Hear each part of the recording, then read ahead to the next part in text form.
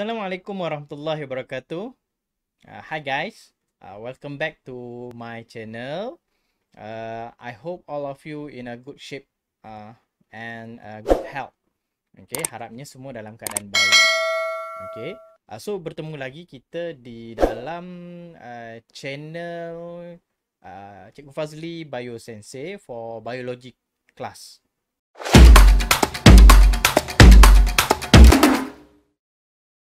Seperti yang dijanjikan, ini adalah video yang terakhir untuk bab 6 ataupun chapter 6 cell division, pembahagian sel, dan ianya adalah video penutup lah untuk PDPR pada kali ini.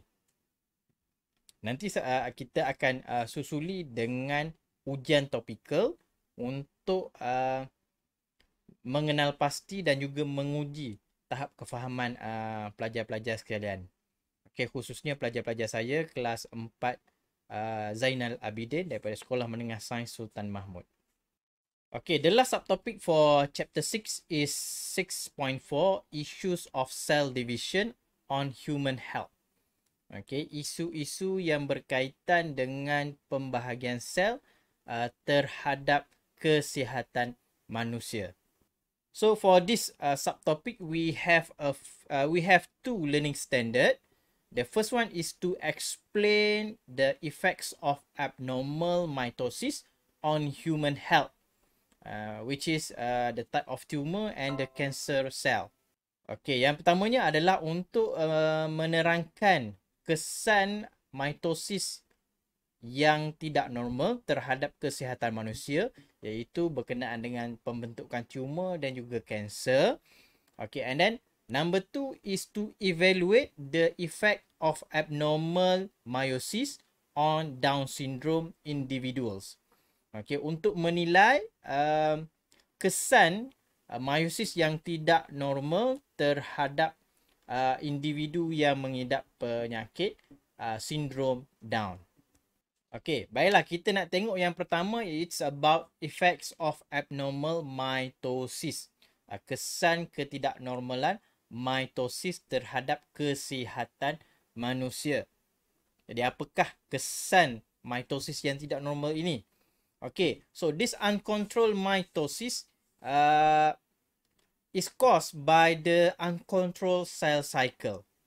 Okay, the cell cycle inside the cell before the mitosis started is controlled by a special control system at each G1, S, G2 and M phase to ensure the proper division of the cell. Okay, jadi dalam keadaan biasa, mitosis ni berlaku melalui kitar sel yang telah dikawal secara semula jadi oleh sistem khas. Maksudnya, dalam setiap peringkat dalam cell cycle tu, G1, S dan juga G2 serta M phase berlaku pada masa yang tertentu yang telah ditetapkan untuk memastikan proses pembahagian sel tu berlaku dengan sebaik-baiknya.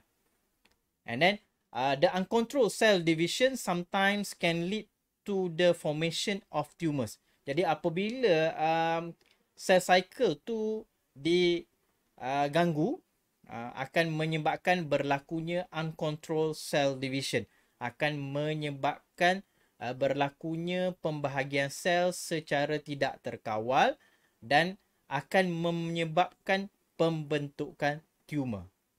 Okay, there are two types of tumor, which is benign tumor and malignant tumor. What is benign tumor? Okay, benign tumor is not dangerous tumor and can be removed surgically. Okay, tumor benigna ini adalah tidak berbahaya, di mana tumor ini hanya terbentuk pada satu bahagian tertentu pada badan manusia sahaja dan ianya boleh dibedah untuk mengeluarkannya. Jadi tumor ni boleh dibuang, melalui pembedahan sebab ianya tidak merebak ke tisu-tisu yang lain. Okay, and then malignant tumor is also called as cancer. Okay, also called cancer. Malignant tumor, tumor malignant ni adalah nama lain bagi kanser. this type of tumor can spread nearby tissues. Okay, can spread to nearby tissues. As cancerous tumor grow, cancer cell can break off and travel throughout the body and forming new tumors. Jadi tumor jenis ini dia boleh merebak kepada tisu-tisu yang lain. So semasa cancerous tumor ini, tumor cancer ini sedang membesar, sedang membahagi secara mitosis, sel-sel tumor tadi ataupun sel-sel kanser tadi boleh berpecah dan bergerak melalui sistem peredaran darah dan sebagainya ke bahagian body yang lain, bahagian badan kita yang lain, dan akhirnya akan membentuk tumor yang baharu. Okay, there are a few causes of cancer or malignant tumors. Okay, ada beberapa penyebab yang menyebabkan pembentukan sel kanser ataupun tumor malignant. Okay, the number one is radiation. Okay, causes of cancer. Okay, caused by radiation, for example, X-ray, gamma ray, and ultraviolet ray. Okay, number two is chemical substances, for example, tar in tobaccos. Number three is carcinogens. Okay, karsinogen ni adalah bahan kimia yang menyebabkan kanser. For example, formaldehyde and benzene. Causes of cancer number 4 is genetic factors. Faktor genetik. Dia boleh maksudnya faktor genetik daripada satu generasi ke generasi yang lain. And then number 5 is bacteria. Bacteria also can cause cancer. For example, Helicobacter pylori. That can cause colon cancer. And then number 6 is viruses that can cause cancer. For example, human papilloma virus or HPV that can cause cervical cancer. Okay, cancer cervix pada wanita. So ini adalah 6 perkara ataupun bahan-bahan yang boleh menyebabkan kanser yang akan mengganggu sel cycle, yang akan menyebabkan uncontrolled mitosis, menyebabkan mitosis berlaku secara tidak terkawal.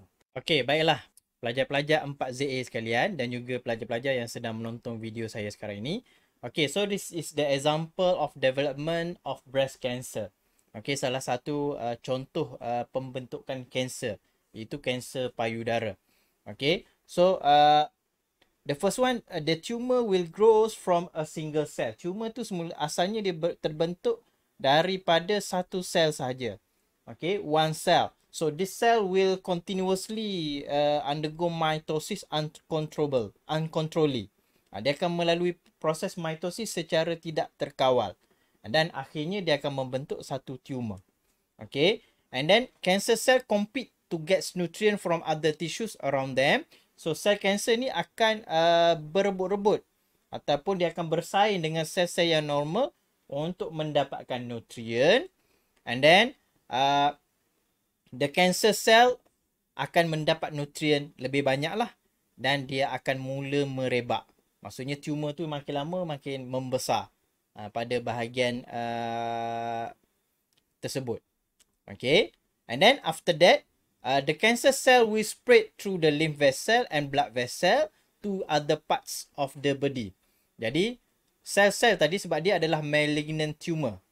Okay, jadi serpihan-serpihan sel tadi akan masuk ke dalam lymphatic vessel, ke dalam salur limfa dan juga blood vessel, dan ianya akan mula tersebar ke seluruh badan.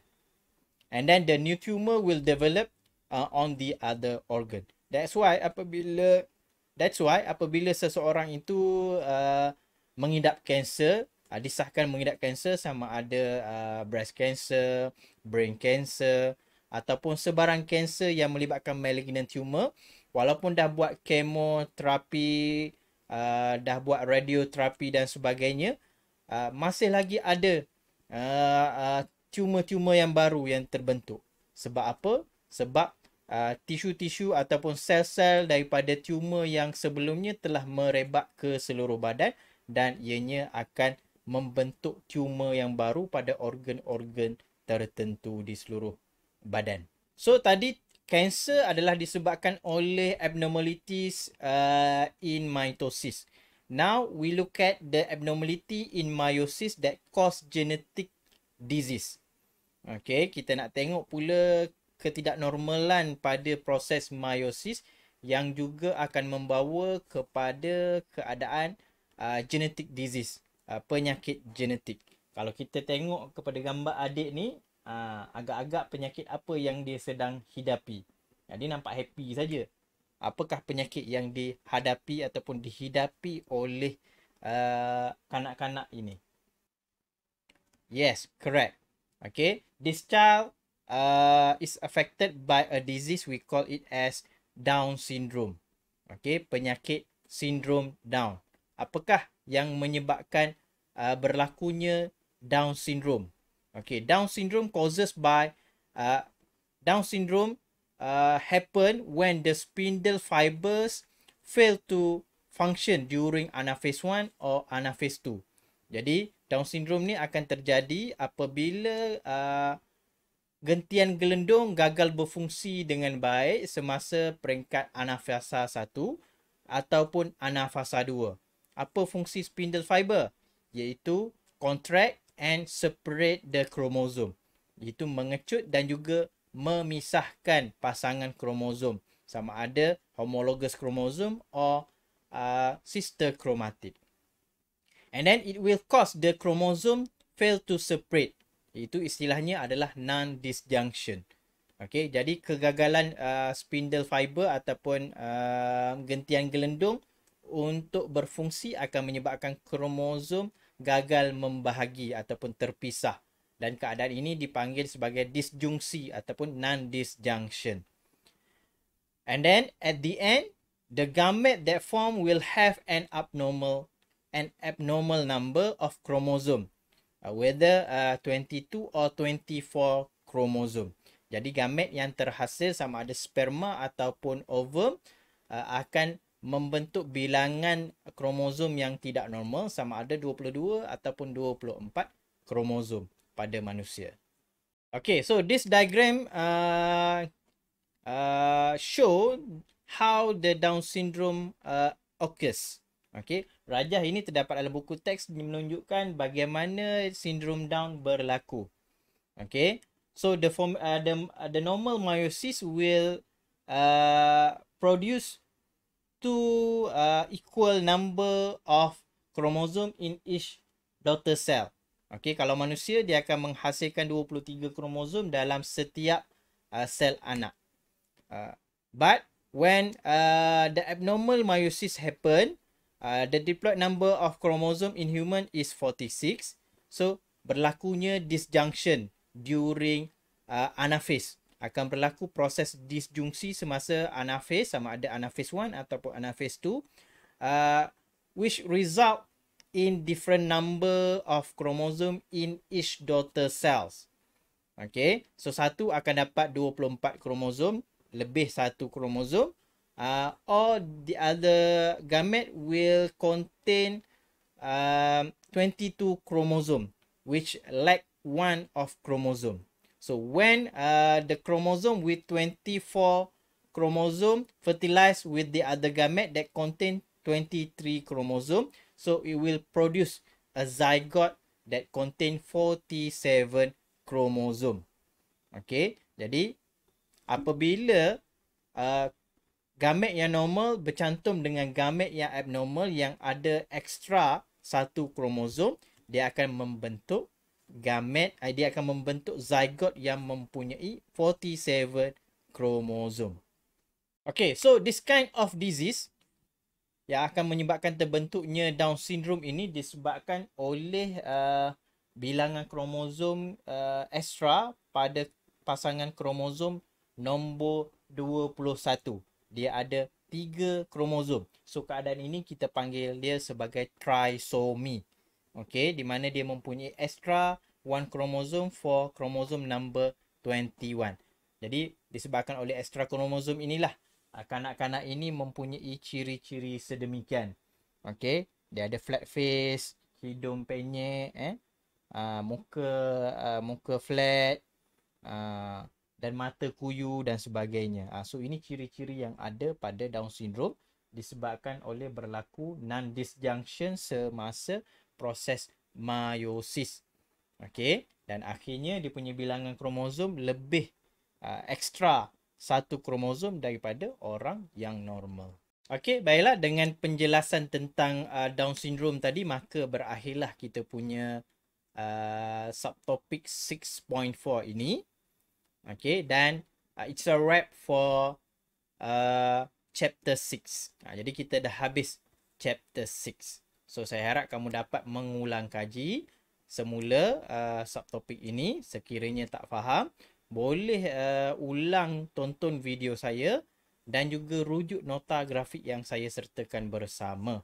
Okay, and then jangan lupa untuk pelajar-pelajar kelas saya akan adakan ujian khas, ujian topikal untuk kelas seterusnya, khusus untuk chapter 6 ini, cell division. Jadi make sure you are well prepared, buat ulang kaji dan juga latihan yang secukupnya. Jadi sebelum sesi PDPR kita berakhir pada hujung minggu ini, kamu akan menjalani satu ujian yang ringkas nanti, ujian topikal untuk bab 6 ini. So that's all for this time, and thank you for joining my class. See you again in my next video. Please subscribe my YouTube channel and my Telegram channel. Okay, kamu akan dapat banyak nota dan juga video-video yang akan saya update di dalam channel Telegram. Okay, sekian. Terima kasih. Wallahualam. Assalamualaikum warahmatullahi wabarakatuh.